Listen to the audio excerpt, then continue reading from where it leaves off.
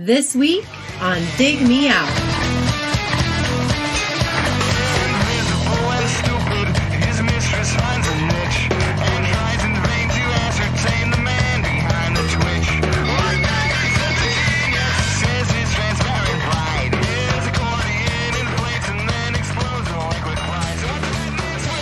With your hosts, Jason Zia and Tim Minichi.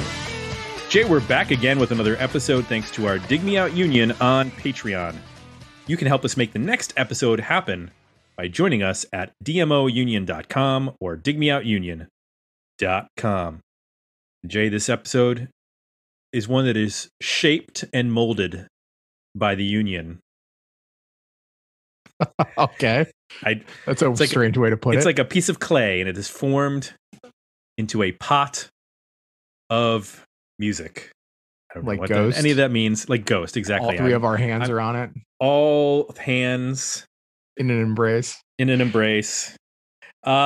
are embracing Mr. Chris Martz. Welcome back after a hiatus. Yes, a life hiatus, I guess you can call it. He did. Well, so last year you had a pick, but you were on the trail. So that was, I believe, Wicker Man, which yes. Mm-hmm. But this is amongst the many that you have brought to us your picks over the recent years have been Season to Risk, Cafe Tacuba, Far, and Brainiac. That's from the last 5 years. Plus, you've joined us for some roundtables on Kiss and Warped Tour and tribute albums. So that's a diverse number of records there.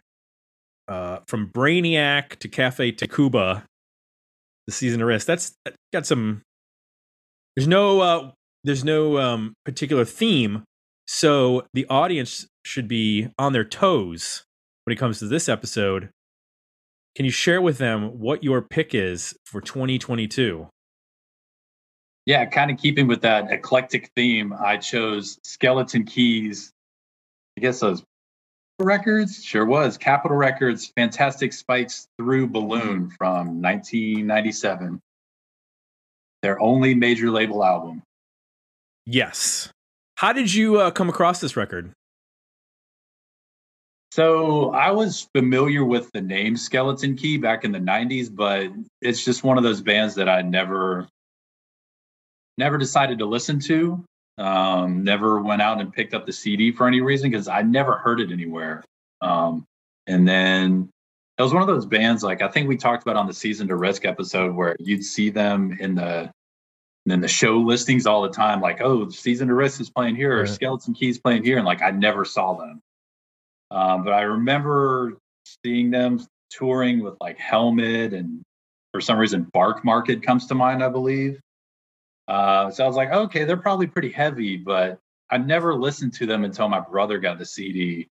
And I was kind of surprised, like, oh, this is what they sound like? This is not what I expected at all. So kind of surprising, but they fit. I kind of have like a place where I fit them into a scene. So hopefully it's correct where I put them, but they have some contemporaries, I think, that we all kind of listen to as well. Now, do you have the CD? I do. Do you have the hole punched version? Okay, so that's why. So I'm staying over at my brother's house because he's on his honeymoon right now, and I'm watching his cats. So I sent away for a copy of it on eBay, and I was like, okay, in preparation, because I think I told you guys you should get it. So the copy that I got is this one right here, but this is great audio content for the podcast people. But there's no holes in it. He is opening the booklet. There's no holes punched out in it. Interesting. And I was kind of disappointed with it. I don't know if this is a promo copy or what it is. So from what I read, the promo copies were not hole punched. But Jay, if you noticed all those holes, in the actual like for sale version, there are holes going through every single layer of the. So one of the good things about staying at my brother's house is I went down in the basement and I found his copy. There it is. Oh, with nice. all of the holes in it. Nice. Yeah, it's pretty crazy. But this album actually was nominated for a Grammy for its packaging. That's one of the most unique things that I remember about this record is just opening up the booklet and like, why are there these holes in it everywhere? It looks somebody at the label was, are you serious? You really want to do this? Do you know how much this is going to cost? Yeah, exactly. To do a 9x9 grid of 81 holes. Is it 9 yeah. 9? Yeah, 81 holes on each one. Yeah. Yep. Well, I did the math. Okay. And I know 9 times 9 because I have a 9-year-old and she was working on her math problems this year. And I helped her. And it might have helped me too. Let's be honest. Oh, man. So, Jay, were you familiar with this at all? No, not at all. I mean, I like Chris, the name was familiar. I mean, it's a cool band name too. That doesn't hurt. But I had no idea what they sounded like. Did you have an inkling, like when you looked at the band name, the album title? A little bit artwork? When I looked at the album cover, I got a little bit of a vibe. Is that a sausage? I think so, but just the composition and the holes, it gave me kind of a, I don't know. This is going to be slightly artistic, like maybe in Brainiac space. Like it's going to be unique, but other than that, got it. I had no other clue. How about you? I remembered the name, and I think I remembered the album cover from the radio station. I did feel like this was out, amongst a billion other CDs from the major labels in 97, 96, 98, that era of just a ton of CDs coming in. In my mind, at first I was like, oh, this must be heavy. Because I was thinking like Season to Risk and Far and like those previous ones. And then for some reason, right before I started listening, I was like, well, maybe this is like weirder, like Six Finger Satellite, or like one of those bands that like I never got a handle on in the 90s. Which we reviewed recently, not recently, I should say, 100 episodes ago. Firewater, the Ponzi Scheme album. I was like, I think this is maybe in that category. Because there were so many bands that like seemed like they were going to be heavy, and then they were doing like much weirder things that I even at some point lumped in like Rocket from the Crypt with Six Finger Satellite and some of these other bands, just because like they had unusual lead singers. Yeah. And I was like, well, this isn't really heavy metal or metal at all, but it's still loud and abrasive. So I'm not sure what it is. And that was before I knew what like Jesus Lizard was. Now, obviously we've talked about him on the show and stuff like that. So I have like a better range when it comes to that stuff. Little bit of history, because I couldn't find a ton. So, Chris, feel free to chime in if you know some more information. History of the band. The band's from New York City, formed in 1994. It was mainly the brainchild of Eric Sanko, who was the bass player and singer. He wanted to create a sound that was, quote, luxurious yet affordable. That was his explanation of what Skeleton Key was to be. So they used antique microphones. They used, quote unquote, primitive guitars and unconventional percussion. The first release was Human Pincushion on Dedicated Records that came out in 1995. Then the Skeleton Key EP in 1996 on Motel Records, which was followed by, as mentioned, their only major label record, Fantastic Spikes Through Balloon in 1997. I don't know what Capitol was thinking. I know that a lot of bands were getting signed at this time, but not that I'm giving away any of my review here, but like this is a strange record for 1997 on a major label. Let's just put it that way. Yeah, I feel like there's a little bit of grasping for the next Nirvana too by the end of the 90s. There you saw some bands like them and Brainiac, for example, of like, maybe this is it. Let's put some money behind these bands and see. Yeah. Maybe this weird band from Dayton. Right. Will like be the this next is Nirvana. this is unusual. Like, let's see. Exactly. Then they had a break for a couple years and released An Ellipse in 2001 on Exquisite Corpse Records. That was followed by Obtainium in 2002 by Ipecac Records, which makes me think of Avatar, because the thing they're trying to get in Avatar is called unobtainium, which is obtainium is that's unattainable. It's unattainable. Never saw it. You are missing out on some very good 3D effects. No, that's about it. Sorry. I remember when it came out, everybody hyped it up, and I said, I'm just not interested. Jay and I went together and watched it in 3D, and we were like, holy crap, I can't believe what I'm seeing. This is Pocahontas. Yeah, it was not exactly groundbreaking. Amazing. I did learn an interesting fact, though, recently. I was reading a book about the making of Mad Max Fury Road. Uh-huh. And that originally started in the mid-90s. That was when George Miller got the idea for what was going to be Fury Road, and he had to make Happy Feet and Happy Feet 2 and Babe in the Babe Pig in the City before he could get the funding for Mad Max Fury Road. But they originally, if you've seen the movie, you know that the soldiers of the Immortan Joe, who's the leader of the bad guys, I guess you'd say, they all are painted white. And they were originally going to be blue. And then so much time had passed that George Miller was like, the director, well, we can't have blue people. They were just in Avatar. So they were shooting in the Namibian desert. And they said, well, everybody has to wear sunscreen because it's 115 degrees outside. What if we put them in white? Yeah. And they were like, oh, that's a good idea. They can just be painted white. So now when you watch that movie, you just watch it and go, oh, they're just all wearing sunscreen. It's not like it's not like it's special paint. They're just wearing sunscreen. It kind of works. It does work, actually.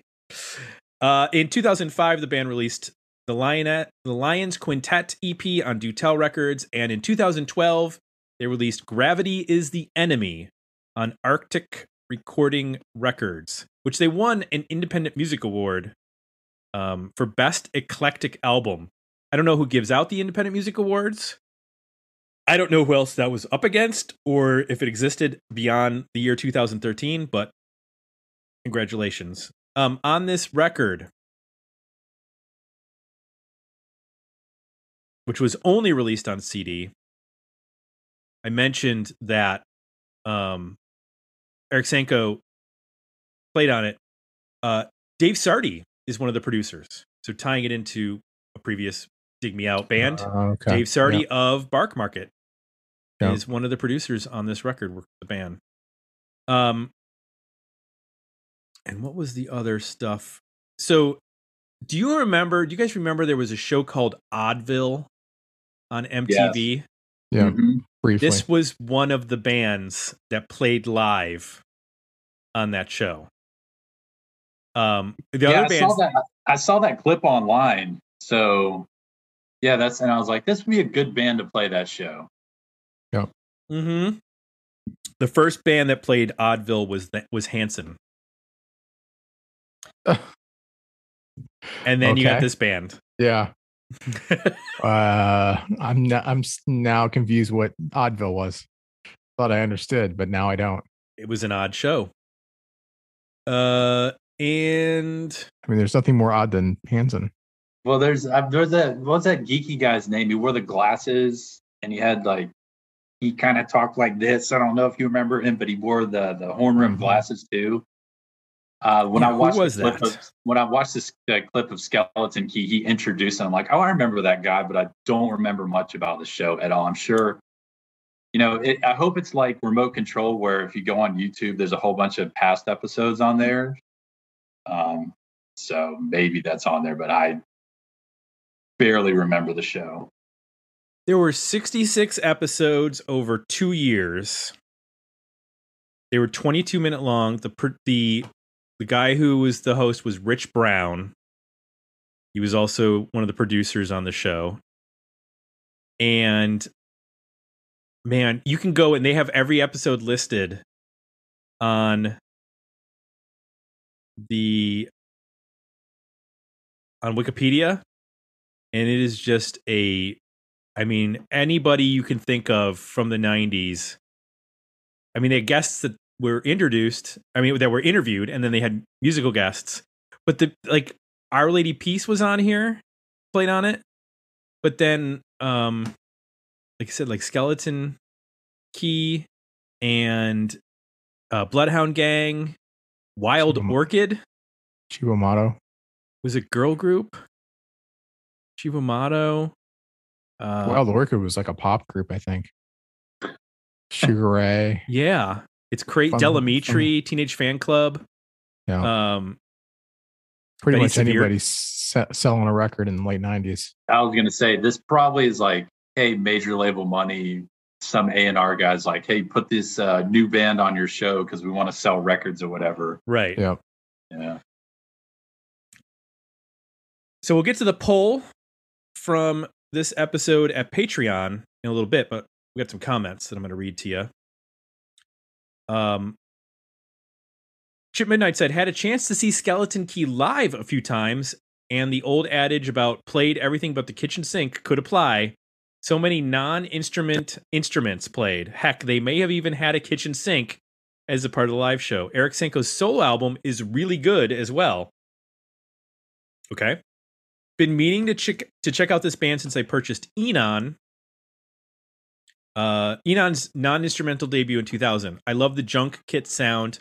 I can only assume this will have it as well. Shall return with a verdict. If I can find time to listen to it soon. And then asked about files because this is not streaming.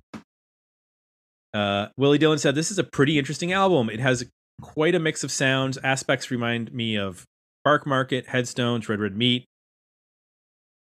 And who else? Who knows what else? I could do without the song All the Things I've Lost, but other than that, I don't have any real issues. I'm not sure it's going to become one of my favorites, but it's fun to listen to. John Seaman said, went with where the album, only just checked it out over the weekend. It's a fun listen. Short, didn't like All the Things I've Lost at first, but it grew on me. Love the bass tone. Well, that's a song that's getting some attention. I wonder if anybody else will bring it up on this show. Maybe. Kyle Bittner said there were some interesting and eclectic elements on this album, but something just didn't click with me. I found that the sound got annoying over time. Some excellent funky guitar work, though. Better EP for me. Gavin said, I really wasn't able to listen to this album, so I played the two most recent ones and enjoyed them. I hear soul coughing in the percussion and a little burning airlines in the vocal. I had this CD in my hand many times back in the day, as it looks great, but I never knew what it was, so I didn't buy it. I think I thought it was dance music. I could see that. Like, that could be the album cover of like a nondescript, rave or EBM. That could be a New Order album cover. It could. Well, by the way, I think that's a balloon. By the way, is it a balloon? I think still it's think it's a balloon sausage. It looks like a sausage when you're looking at it close up because it's got little like black marks in there. So all the seasonings. Where the flies died. Yeah. And then Jeff Gentis said, gave it 3 listens and it really improved. The intro track does not do the album favors. Vomit Ascot is a skipper. And there are a few more interesting than enjoyable, but there's enough to make it a better EP. Agreed on the Burning Airlines comparison. Interesting. Vomit Ascot, name of my sex tape. So Yikes. let's go. No, thank you. No. It did not sell well, believe it or not. It sold poorly. Let's get into this record. Fantastic Spikes Through Balloon by Skeleton Key. Jay, tell me one thing you liked about this album. Well, I'm going to start with the obvious, the percussion drum sound. I watched a lot because after listening to this record, I had to figure out what the hell was going on. So I watched a live clip of them, and there's a drummer, and then there's a percussionist who's playing a mix of cans and sinks and whatever, and then he's got some toms and things. So that's really effective. It's super unique sounding. It carries a lot of kind of heft and interest, so the guitars can stay pretty thin and simple. There's some cool riffs, but I really think it's the percussion that's carrying this band and kind of keeping the eclectic styles they pursue here together, so that it does sound like a largely cohesive record. It sounds like the same band through the whole thing. It also does the Dave Sardy kind of thing in the production where it's heavy, but it's not like big guitar heavy.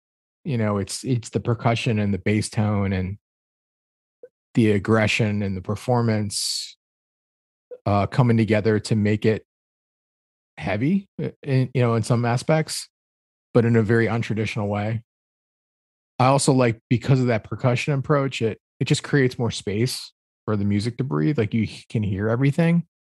I think that just to make that work, you have to mix the band probably that way, and they had to figure out their tones and stuff to work around that, which again adds to the super unique sound, particularly for a rock band.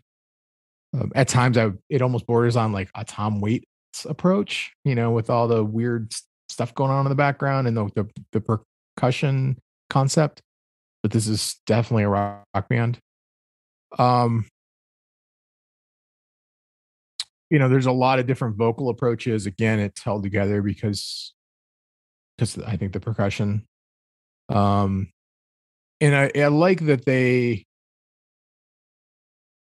can get into some stuff that sounds like, I don't want to say typical, but it sounds like alternative rock. But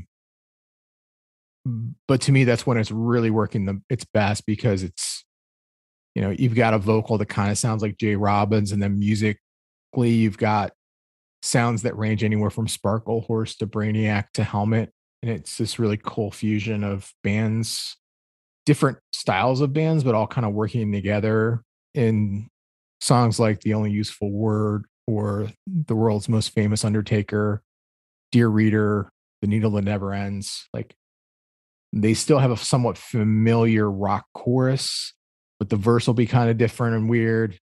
And there's some really good dynamics going on as well. So it sort of like they're able to do their own thing, but still be within the, kind of alternative rock spectrum on those songs.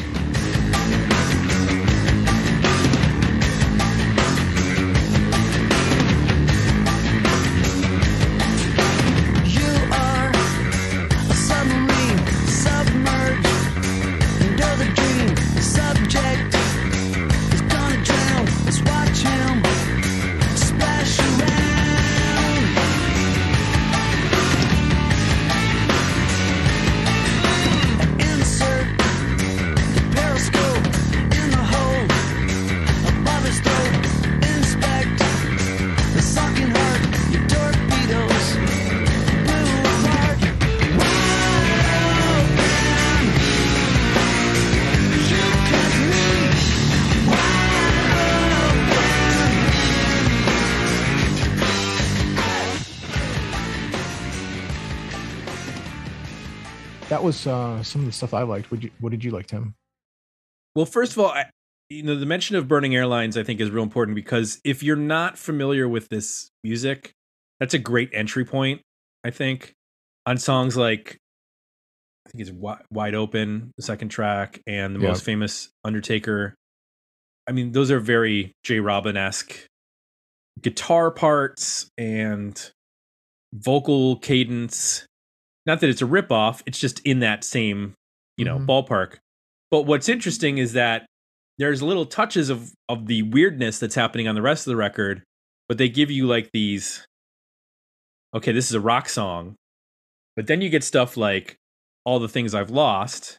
Just totally not anything like that. I actually like that song because it's so bizarre in the context of this record. Now, in the context of music overall, it's not that bizarre, but in the context of this album, like this falsetto funk song is kind of crazy. But I liked the junk percussion aspect in the way that I liked it with Tom Waits, but it was Tom Waits that was the hard thing to sometimes handle on that record. And the same thing with, I mentioned Firewater earlier. I liked a lot of that band, and sometimes it got a little like cabaret-esque, but I feel like this band utilizes the extra percussion in really interesting ways that is not so foreign that you're going to be like, this is, I mean, it gets abrasive at times, but not so much that I think maybe if you were listening to Brainiac, like Brainiac is an acquired taste. Brainiac's not going to appeal to 50 million people, but there are a lot of people that could definitely find something that they dig about Brainiac in all the weirdness.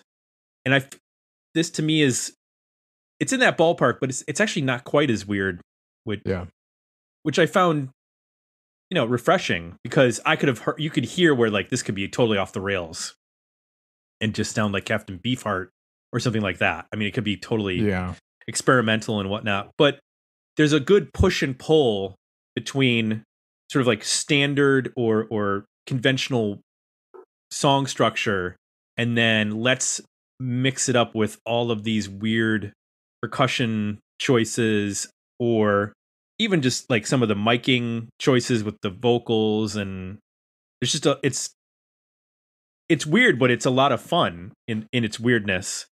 So I liked it quite a bit. So Chris, what works best for you on this record? So we're talking about Brainiac, and I remember one of the things that you guys said when we reviewed that album is that you liked about it is how concise it was, and it was just like to the point.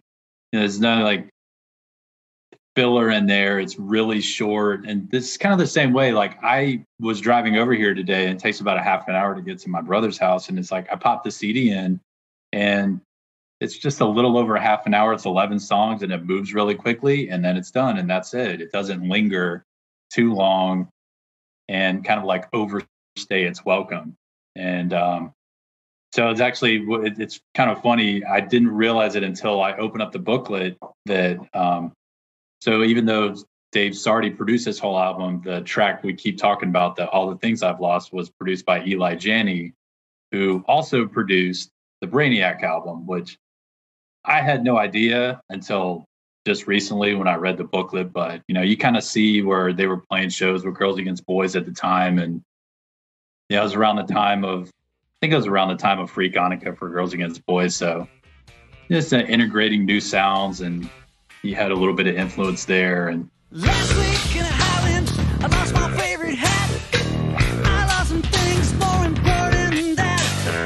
I lost the silence to a swirly side ring. The melody to the song came in a dream, but lost that too. And the friends have lost face.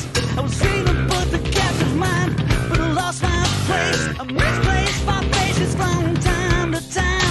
Before you lost yours, I lost mine. All the things I lost, I should have lost. All the things I lost, I should have lost. I feel the ground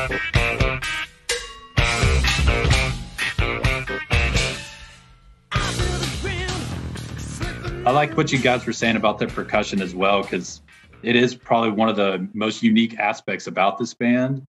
And I was just thinking about how it's going to sound like a weird comparison, but the way that you guys say that the percussion, it kind of fills in some of the gaps and like lets it breathe. I don't know if you guys knew that band Powerman 5000. Originally, their first 2 albums. One of them was on a major. Like they had a percussionist back then, and it really reminded me of like some of the slower periods between like them being heavy. It would just have this percussion going on, and this like skeleton key. What they do here, really in the same mold, and they do a good job with that. Yeah, I agree. I just noticed the Eli Janney thing as well, which makes sense. I mean, because that whole like New York scene with Firewater and then also the DC scene are so connected in terms of, I mean, going back decades because of hardcore in the 80s and those bands always playing shows together and stuff. So it makes sense that, and I think at this point, Girls Against Boys, like Eli Janney was in New York, I think at this point. Yeah, probably. I mean, I always pegged Skeleton Key. I always put them in this hole as like this New York art scene along with Soul Coughing. Got it. Okay. Like, I always like put those 2 bands together. Like, oh, Soul Coughing and Skeleton Key. Like, they probably sound the same, which they do and they don't. I mean, right. They have their own little unique thing, but isn't like. They were kind of, I would say, artsier than your typical like New York bands of the time, I guess you would say. Right. They seem to be in the same artistic space as Soul Coughing, if not in the same musical space. Mm-hmm. Just in terms of pushing the percussion envelope. I mean, Soul Coughing had such a great sense of percussion with the upright bass, and there's a super talented rhythm section in that band. But it was much more driven by Mike Doty's lyrical turns, where I feel like a lot of this record is driven by the music more so than the vocals. So it's just a different approach. Mm-hmm. Jay, what else works for you? Anything else that you want to bring up? Well, I just to reemphasize, the format is also a bit of a constraint, it feels like, on here, which was, I think, a good decision. Like when you brought up Brainiac being a little too much, I mean, they did a lot in the studio. I feel there's a lot of like layering and overdubbing and keyboard stuff, and like they were sort of just took full advantage of what it was in the studio. This feels like very much like they've already made the decision, like, we're going to have a weird, like, different format, but we're going to stick to that and try to just like play that way, which I think makes the record stay fairly easy to consume, even though it's adventurous. You can process everything that's going on. It's not bringing in any radically different sounds. Once you kind of get comfortable with the first couple of songs, what this record's going to sound like, for the most part, that format is consistent, and it almost becomes like a good constraint to work in creatively. Yeah, that's a good point, because this is, I mean, it's a tight record. Yeah. There's only one song, I think, over 4 minutes on the whole record. So, and these could have easily been turned into like dirges. Oh, for 6-7 minutes. So I like that they kept this tight on a CD in 1997. What doesn't work for you? I don't love the funk stuff. To me, it sounds like a light version of Primus when they get into like the polyrhythms and like that grindy bass tone where he does a lot of like popping and slide into the notes and stuff. It sounds very Primus-y to me, minus like the heaviness that Primus has. I think the vocal on those songs as well is not my favorite. Like, it's either the weird falsetto or kind of monotone, more spoken wordy kind of delivery. I think All the Things I've Lost, that vocal just sounds like a parody of Lenny Kravitz, which is kind of goofy. So I think just when they get funky, it starts to borderline like too goofy for me. And it's not quite as original. Like, I start to hear, like I mentioned, like, oh, this sounds like a band doing Primus, but like with not as heavy guitar. So it's really, for the most part, the thing that didn't work on my end. How about you, Tim? Well, I feel like it really just comes down to certain songs. Like, I don't have a much of a problem. I don't really have any problem with the overall record, but there are like one or two songs, like Vomit Ascot, that it's such a jolt. Yeah.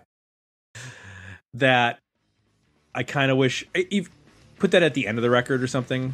To put it mid-record is not where I would do it.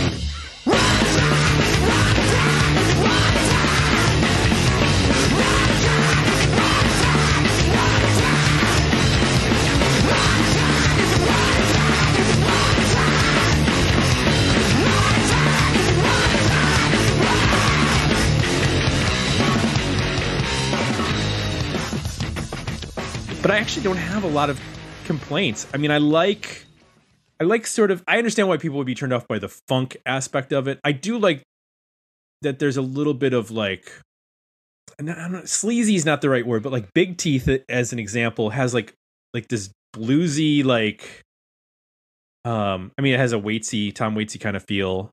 But I like that it's not grounded in 90s alternative, that song. Sounds much more timeless. Whereas some of the other stuff that has, we've mentioned the Burning Airlines sort of sound, that sounds much more relevant to that time period.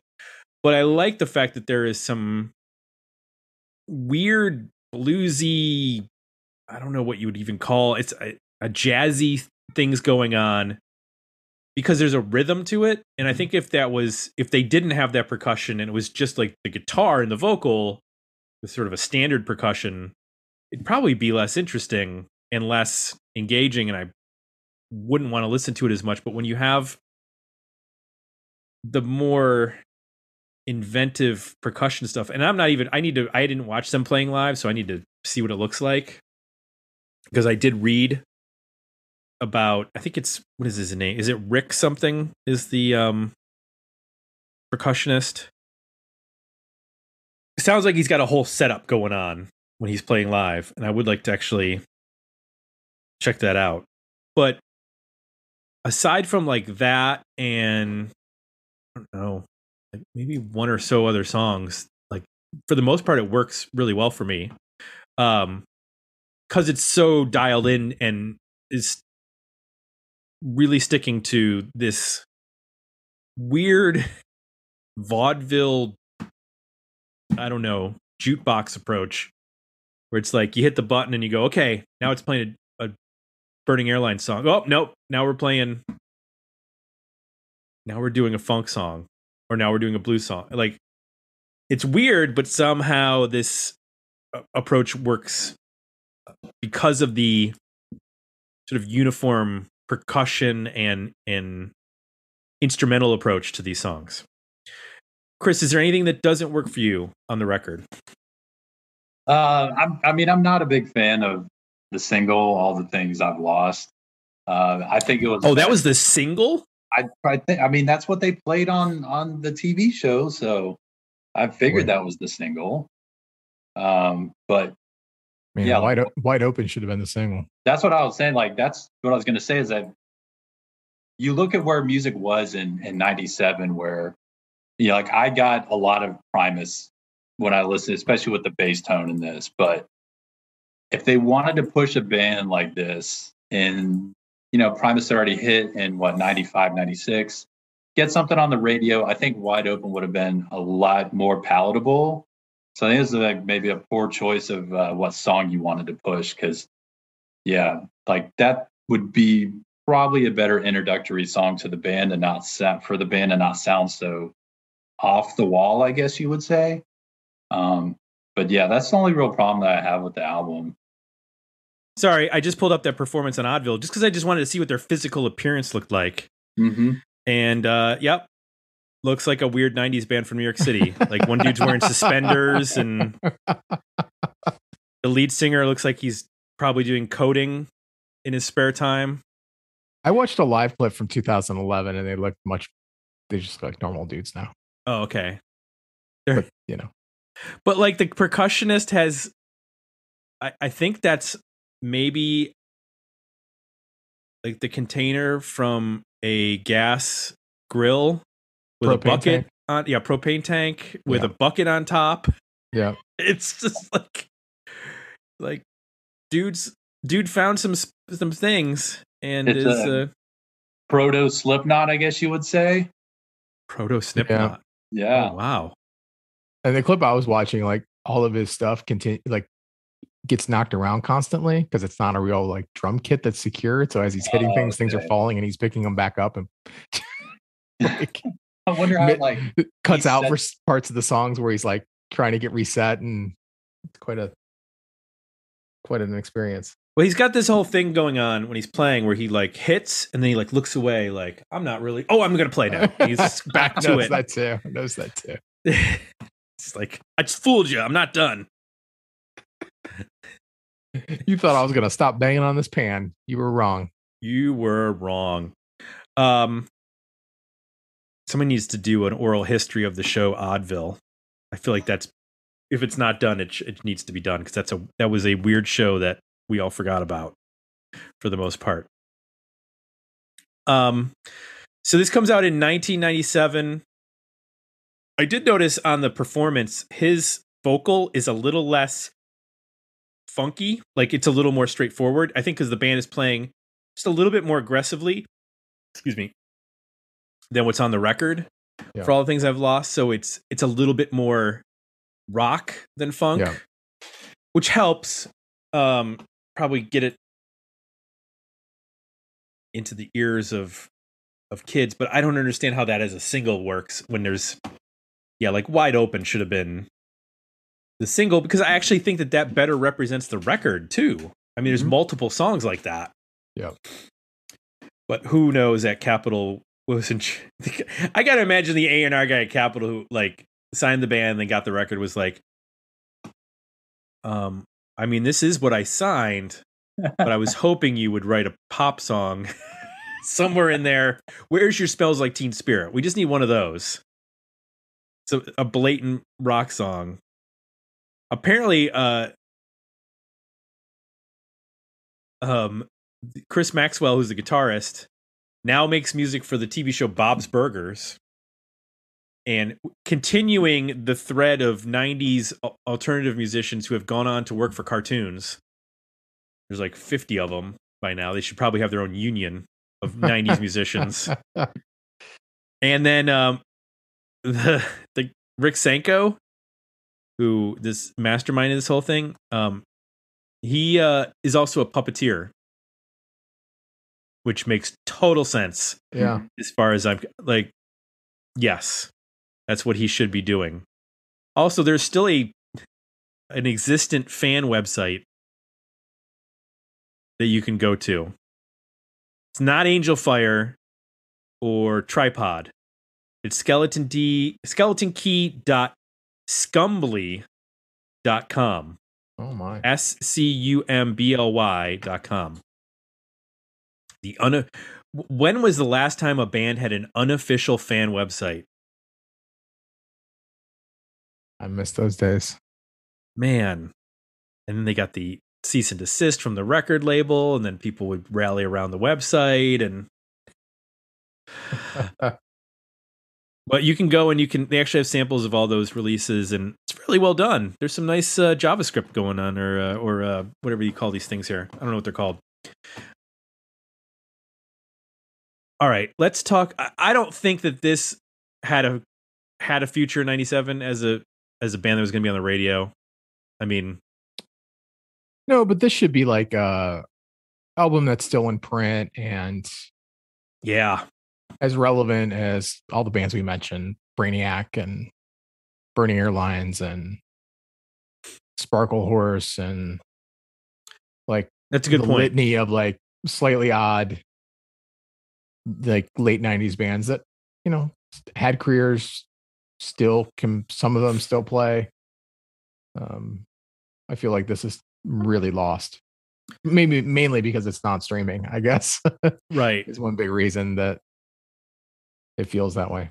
Interestingly, this was released only on CD, but there's a double CD version with an enhanced CD, Oh no.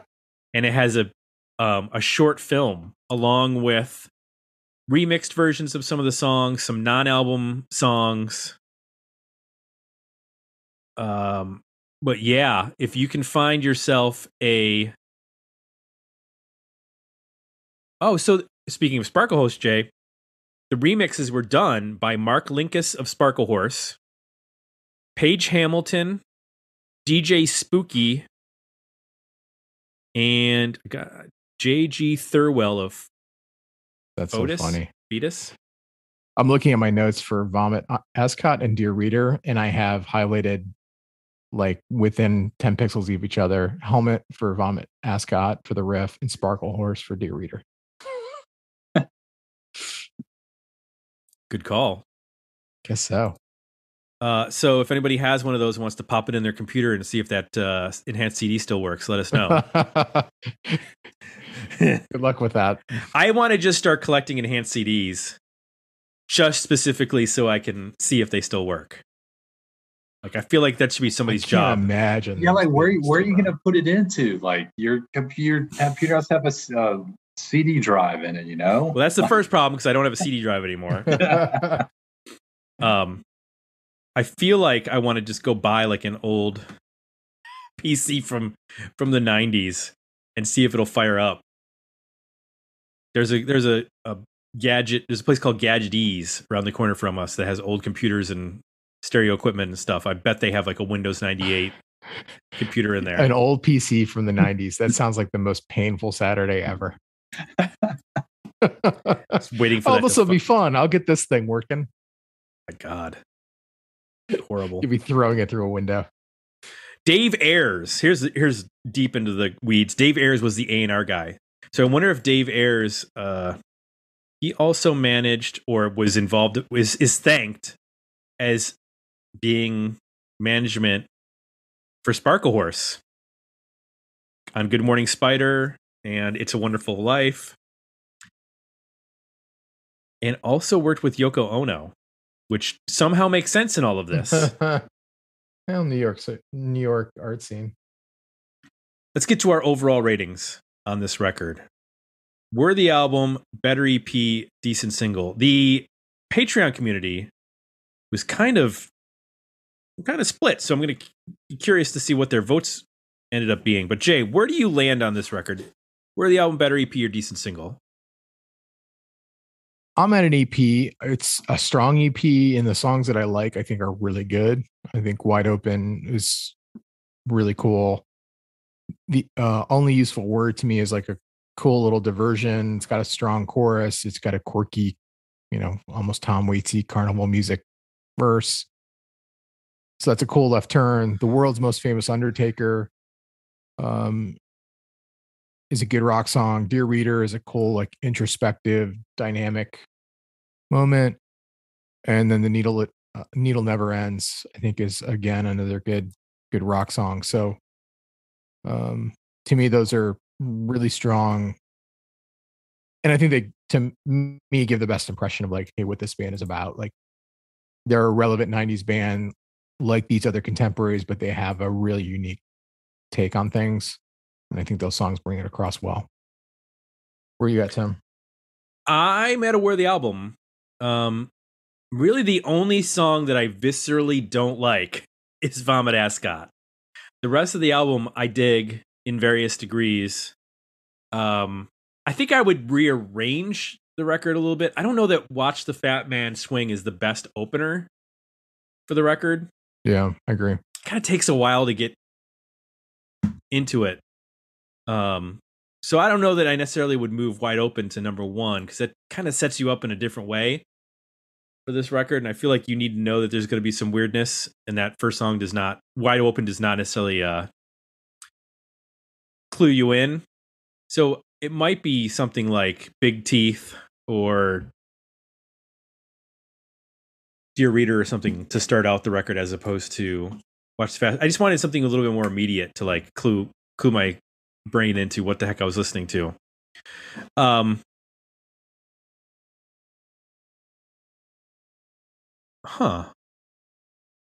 I didn't know you could download videos from YouTube.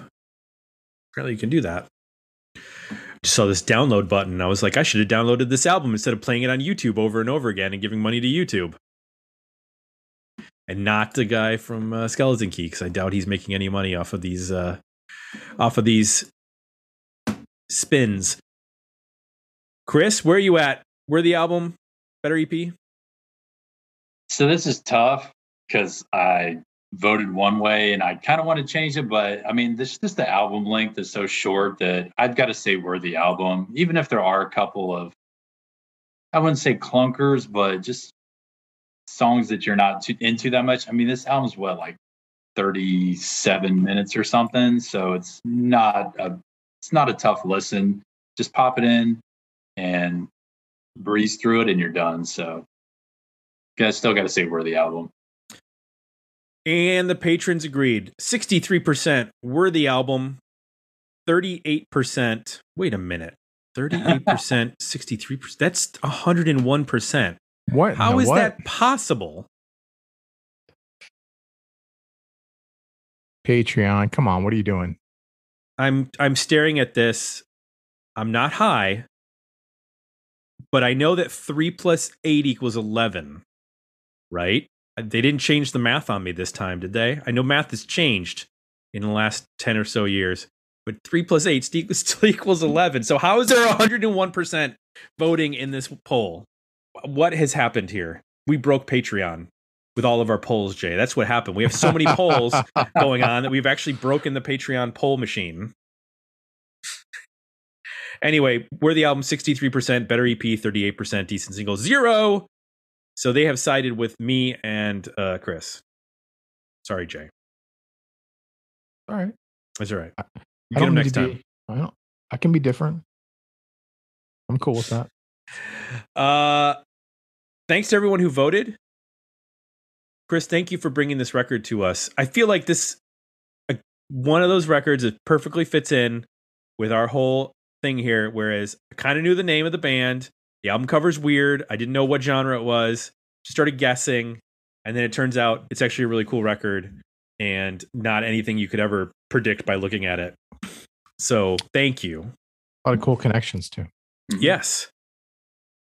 Yeah, you're welcome, guys. Yeah, I mean, it just kind of fits in with my whole thing is like, you heard that band name so many times, but you never listened to it. It's like, okay, I'll go back and listen to it. And it's like, okay, yeah, like I see it now. Never would be like super popular, but that's what the 90s are for. Just weird bands getting signed to major labels that never should have been there. So exactly. And if you were to look at, speaking of polls, if you were to look at our most recent, if you don't know, we are moving to a tournament style for our polls involving album suggestions. And if you were to look at the most recent poll, let's see, the final tournament is like a mixture of stuff you might have heard, like Rancid. People probably heard Rancid. Heat Miser, not so much. I mean, maybe if you were an Elliott Smith fan. Matthew Good Band, that was one of those bands like I kind of heard about, but I think everybody in Canada knows about. It seems like knows that record, at least in our fan base. Poster Children, again, I know a lot of people that like Poster Children, never actually listened to them though. No. The Doughboys, no idea. Yep. And then Sam Phillips. I know the name, but I'm probably messing it up with another Sam Phillips. Like, I feel like there are 5 or 6 Sam Phillips from the music world, and I'm not sure which one this is. Like, it might be a guy who wrote songs, in Tin Pan Alley in the 1930s. Or it could be a hip-hop artist. Like, I'm not sure which Sam Phillips. The album's called Martinis and Bikinis. I'm going to go with the latter on that one, not the Tin Pan Alley Sam Phillips. But the point is, that's a wide range of music, and some of it we've never heard of, and that's what we like here. And we thank all the people who suggest those records, just like we thank Chris for bringing this record to us. If you want to vote in that poll, well, it's too late because by the time this airs, that poll's over. However, guess what? It's July, which means a whole new tournament. Right, Jay? That's right. Every month. Every month, a new tournament. Each week, you vote on a bunch of albums, and then the winners, the two winners of those first three polls, get put into a final winner-take-all poll. The poll to end all polls. And then at the end of the year, we're going to take the winner of all those winners and we're going to sacrifice them at the edge of a volcano. And whoever survives is the ultimate champion.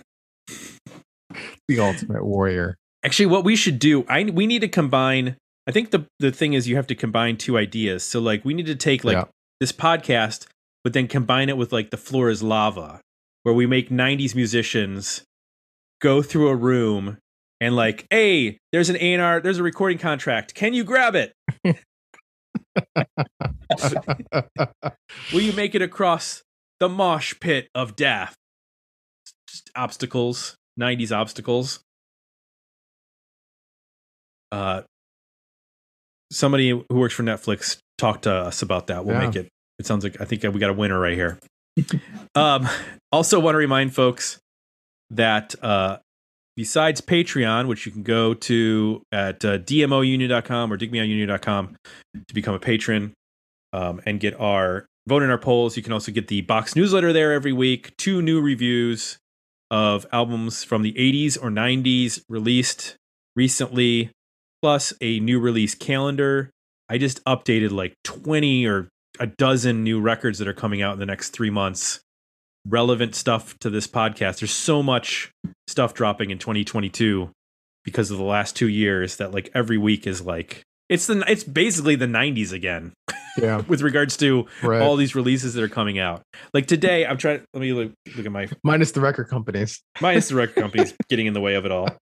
But today, just today, going through. Oh, what's the new releases that are coming out soon, and I should add them to our calendar. Elf Power, Simple Minds, Ozzy Osbourne, Erasure, Of Montreal, Dropkick Murphys, King's X, The Alarm. Okay, that's not a dozen, but that's a healthy chunk, and that's a wide range. And I don't even know that I got them all today because that was at like noon. There's probably 3 or 4 new albums that got announced that are coming up, and I just think you can listen. You can just with streaming, you can listen to all of them. You don't have to like make a decision on like, hey, I can only buy one of those. Which one's it going to be? And then you buy the wrong one. You're like, damn it. Do I get the Ozzy? I have to sell this used for $3. Or do I get the King's X? What do I do here? I got to eat $12 on a bad decision. 12, like $17.99 for some of these. That Ozzy CD ain't going for $12.99 at Best Buy. Well, no, I'm saying you're going to get $3 or $4 back. Right. Gotcha. A racket. We got so screwed. Think about that. We did. My God, how much money did we waste? Well, and I was thinking about it today too because we're on a tangent off the rails here, but I ordered the Tragically Hip's Live at the Roxy double album that just came out because it contains a famous mid-song story by lead singer Gord Downie called The Killer Well Tank Story, where he goes on for like 10 minutes making up this story in the middle of the song, and it's crazy, and it's been on bootlegs for 25 years or 30 years, whatever, and they finally did an official release of it. And I remember, I opened up the box, and it was so satisfying to get this big vinyl record, and I, opened up the gatefold, and it wasn't a gatefold, but I pulled out the liner notes that are inside, and I'm like, this makes CDs feel so insignificant. Yeah. Like you open that CD, you get that little case, and you're like kind of looking through the liner notes, but they were small, even worse on a cassette. But as much as I appreciated the mobility of CDs, like it really puts. In hindsight, I don't get it. Like it's sort of like none of the charm of vinyl and none of the convenience of streaming. So that's like that's actually kind of funny. I listened to a podcast with so I don't know if you know that Revelation Records, these guys are going through their catalog one every release and they're doing a podcast on it. They did one with they put out an album by a band called Kiss It Goodbye, which had some guys from Dead Guy. And the singer was like, they were talking about the vinyl version and the CD version. The singer for Kiss It Goodbye said he actually prefers the CD version because on the vinyl record, it's only a one-page, like a slip thing or whatever with the lyrics on it. But with the CD booklet, it folds out and there's a whole lot more artwork in there. Huh. So, yeah, like it's not always bad with the CDs, but. Right. No, I definitely liked it when you would get like the massive booklet. Mm-hmm. And there was like lyrics intertwined with artwork, and when it was thoughtful, or like intertwined, like with holes punched in it and stuff. That too. There you go. Right. And or you get weirdly folded ones that fold in weird directions, and you're like, "How do I get this back together?" Yeah. You'd be freaked out that you were going to fold it wrong, and then you ruin the booklet. Yes, exactly. And let me clarify: like, I don't mind. I like paying for music. I want to pay for music. The point I was making was like, we lived in a world where you had to largely buy music without ever hearing it. And then if you ended up not liking the music you hadn't really heard, or the album you hadn't really heard, you had no recourse. You couldn't return it and get all your money back. Excuse me, sir. I'd like to return this CD. I did not find it enjoyable. The choice was to sell used at a huge loss. That's that whole thing. Yeah. So. Like when the Misfits came back with the new singer, we were like, me and my brother and a friend of ours were like, dude, what if this isn't any good? Like, we can't listen to it. We're like, all right, we'll each put in $5. We'll buy one copy of it. And if it sucks, we only lost $5, not $15 each. That's smart. Yeah. But as opposed to like, then late in the 90s, you go to Best Buy or something, they're selling CDs for like $7.99. So you didn't feel as bad if you were taking a chance on something. Right. That would have been a great business idea in the 90s. What's that? Little like co-ops where you could like all go in and buy music together. And then I guess public libraries, you could do that. But like, yeah, the government provides that opportunity, Jay. It's called like locally where like you get a group of people together and like, put money together and then pick what records you were going to collectively buy and then be able to share them. Right. Why don't we think of that? Because we're selfish. Jay, you can have this album on Tuesdays. I'm going to have it on Wednesdays. Chris is going to have it on Thursdays, and then we'll rotate. I used the library for a while in the 90s for this reason. So it works. Oh, I definitely used the library in the 90s. So did you guys you remember how the stores had the headphones where you could listen to the CDs? I never did that. Did you guys ever do that? Couple times. We did it, but we didn't have many stores. I don't know. It wasn't really till the late 90s when that became it was more 90s, early 2000s. And the only place that I remember doing it at was the Virgin Megastore here in Columbus, because they had like a lot of listening booths.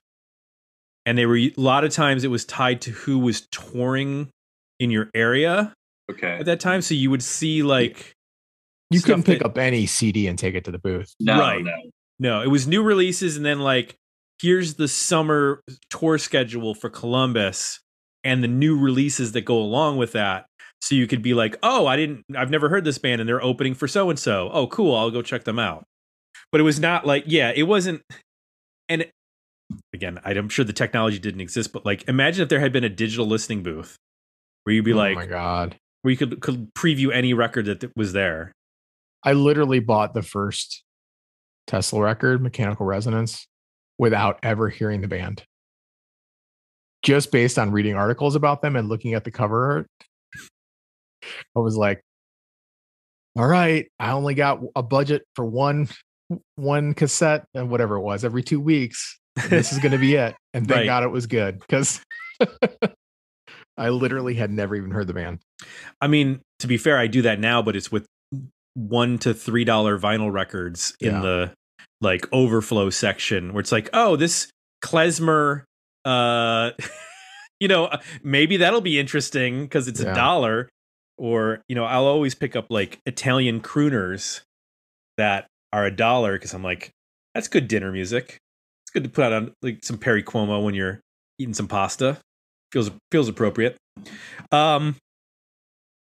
Also, what's appropriate, Jay, is the box newsletter, which I've mentioned. It's always appropriate. It's very appropriate, which you can sign up for at digmeoutpodcast.com, which is also where you can go to suggest an album. And it goes into our hopper, and then it ends up in one of these big ass polls that we got going on. Big ass polls. I want a neon sign that says big ass polls. Whoa. Not the kind you're thinking of. Not in your neighborhood. Not in our neighborhood. And then lastly, if you like what you heard, Apple Podcasts is where you go to leave some positive feedback. Has anybody left any positive feedback recently, Jay, or has it been a desert of ego boosting? I haven't checked in a little bit. Yeah. I would be checking every day. Personally. I should Honestly, check every day. I need those little. To be totally transparent, we asked this for Apple's algorithm benefit because they like when they see positive reviews. It's Right. not for our ego. It isn't? Oh. Okay. It's not for mine. I mean, I know you're. I have a weaker sense of self. I need that external reinforcement. Tim needs the boost. Go give him a 5-star I review. do. Actually, if you could just write in your review, really enjoy the podcast because of Tim. Jay seems like he's along for the ride. Maybe a Muppet could do his job. As long as it's 5 stars, I don't care what you say. 5 stars.